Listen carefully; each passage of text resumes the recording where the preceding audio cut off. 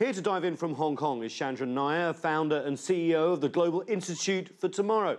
In London, we have Jacob Parakilas, works on the US project for Chatham House. From Nairobi, we have Macharia Munene. He is a professor of history and international relations at the United States International University. And with me in the studio is Schiff, Berman, a professor of law at the George Washington University. Thanks all for joining us. A truly global panel for a global subject. Let's start with you, Schiff, Berman, in the studio. You know, the reach of US law is global. We're not just talking about terrorism. We've had, for example, the recent FIFA examples. Why does the US act on this global stage, and is it legal? Well, you know, the essential problem is that human activity crosses territorial borders, and legal systems tend to be territorially bounded. So it's not surprising that communities all over the world feel effects of behavior and activities that happen outside their borders. It could be tax, it could be environmental harms, it could be terrorism. There's lots of things that cross borders. So it's not just the United States.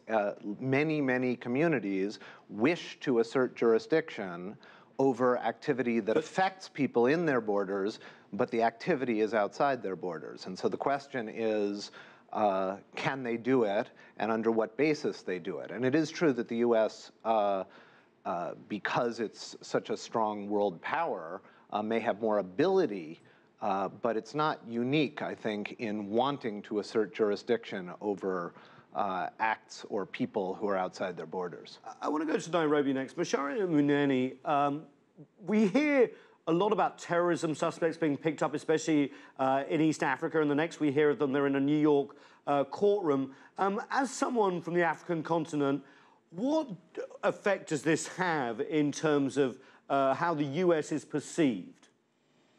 For a start, the news about people being captured in Eastern Africa and then they end up in Brooklyn or some other court is not widespread. Most people don't know about that. It's only those who take interest get to know about that.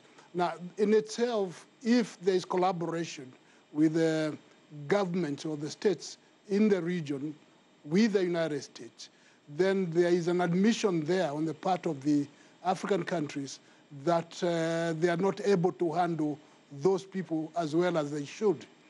On the other side, you have the projection of US power, essentially making it appear as if US laws can be applied anywhere globally, not necessarily because they are wanted or they are necessary, but because US is projecting its power. And this is one way of doing that, or making it appear as if US laws are applicable globally to every other area, even if they don't like it. So there are those two sides to look at present. You raise an interesting point. Jacob Parakilas in London, is this just an extension of US power, or do they act in countries where basically they have deals with local governments who maybe don't have the capacity to enforce anti-terrorism laws or, for example, take bad guys out of wars? Well, it's sort of both, because, I mean, you have, on the one hand, sort of U.S. operations in Somalia, places where I think the U.S. judges that there's not a legal system there that can sort of fulfill the obligations or expectations that the State Department and the U.S. authorities are putting on them. But you also have a very long-standing history of cooperation. If you look at Latin America, for example, of extradition of drug traffickers, of cooperation between the DEA and of local law enforcement agencies. So it's sort of, it's a little bit from, you know, bit from column A and bit from column B. And then, of course, you have sort of situations where it doesn't quite work out. I mean, obviously, last weekend, El Chapo Guzman, the Mexican drug capo, escaped from jail after Mexico had turned down an extradition request from the U.S. for him. Chandran Nair in Hong Kong, you know, it seems, though, the U.S. Intentions may be right, but they can basically act as judge, jury, and policeman when it comes to this sort of international jurisdiction. What are your thoughts? Well, firstly, I'm curious that you suggest that the intentions may be right, and this is a sort of gross generalization that people generally make, and I'm not suggesting anything else, but I think this is a very casual way of analyzing it. let me preface my comments by saying I think we all agree, I assume we agree, that this is not about whether bad guys or good guys should get away with things that, you or I decide is good or bad. Who are the bad guys anyway? So we're all, I think, welcome a world in which, there's no impunity for people who commit crimes, etc. The question is, this is about whether the dominant hegemon should be allowed to extend itself and reinforce its powers in a way that all the evidence suggests it has done rather recklessly over the last 2 decades, given poor leadership and domestic-driven agendas playing on a global playing field. That is the question we have to ask, not about whether we need the U.S. to do this or not. The second question I think we need to ask is, do these actions create a more divided and dangerous world? The evidence would suggest that it does. And then the third question is, essentially, it's about whether we allow such unilateralist actions, which the U.S. is essentially embarked on with its supporters, dare I say, the UK, etc., and its Western allies. I think that's really the question. Then the final point is, therefore, what are the motives for these actions? I think that's what really we're here to discuss, and I have my own views about what the motives are. But we should be very clear that the world, I don't think, will be a better place by a reckless hegemon behaving in this way, and it's in the U.S. interest either. Thank you so much. Paul Schiff, I want you to pick up on that point, creating a more dangerous world. For example, what would happen if Donald Rumsfeld was arrested in Spain? The US would go crazy for crimes against humanity in Iraq, for example. And isn't this setting a precedent? Perhaps the US should be more multilateral, join the International Criminal Court, capacity build that way.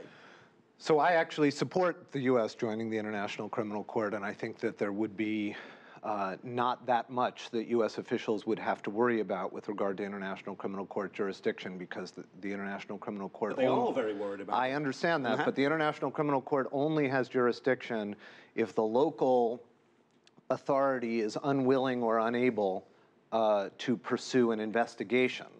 If there were an incident that rose to the level of a major human rights violation, there almost always is an investigation within the United States. And so I actually don't think that the concerns that have been raised about the International Criminal Court are so large. But the reality is that's not happening. I understand that. So, that being said, I think it's important to recognize that when countries, and it's not just the U.S., act outside to try to enforce laws outside their borders, outside their territories, they don't actually do it unilaterally. They have to do it in collaboration with some other entity. So for instance, when the US wanted some terrorism suspects from some countries in Europe, they weren't always handed over because of concerns about Guantanamo and so forth. And so it's not completely unilateral.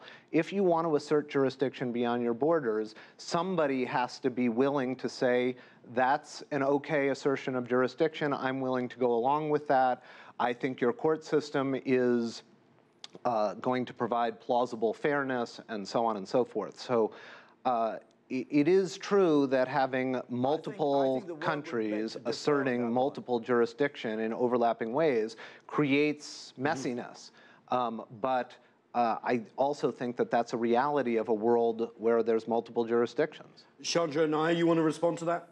Yeah, I think we've all heard these arguments about, that the U.S. has essentially played by the rules, etc. I think it would be churlish of me, or anyone, to try and suggest, post-Iraq, that it has played by the rules. So this is not an anti-U.S.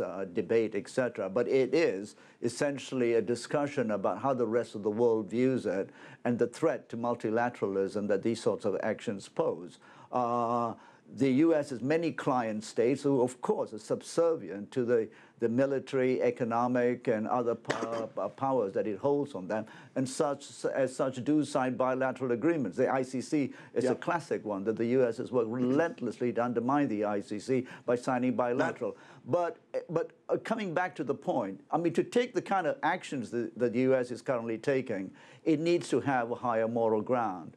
in the court of public opinion globally, the US does not have a higher moral ground. Right. And therefore, there is great resentment about what it seeks to do, quite often driven by very naive politicians in the US who have no idea how about the world works, who are given airtime, who live in their little echo chambers with commentators in the US, commentating on profound issues in the world and playing to a local audience. Okay, I just want to then use the world as their little playground. I just want to bring in Macharia Munene here from Kenya. Do you agree with that? And also, I just want to answer the question, if the US didn't pick up these so-called bad guys, which of course we have to question who is bad and who is good, who would? Well, it is not necessary that the US has to do it alone the way it's been doing. And it is not necessarily true that if the US does not do it, others will not do it. That is not true, because people have been arrested. Kenya, for instance, has arrested quite a number of people, and they are taken through the process. Sometimes they get bail, sometimes they don't.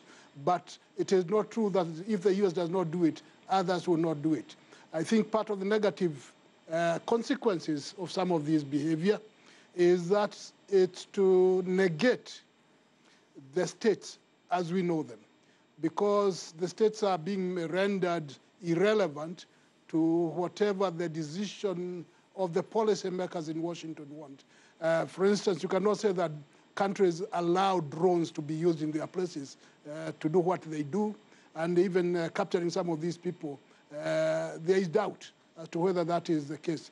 That's why I would say that you do have here an extension of power, raw power, in a very clear way, and it's possible that the example may be repeated by other countries who then feel that they are also justified to just go anywhere, capture people, and then go and try them in their own court or in their own laws, using their own laws, because they say they cannot trust those other jurisdictions. If that is a trend that is to be copied by others, we have the making of a chaotic world where you don't know what's going to happen next. Macharia Munene, thank you so much. We have to take a break here, but more on the long arm of the law coming up in a moment. Stay with us.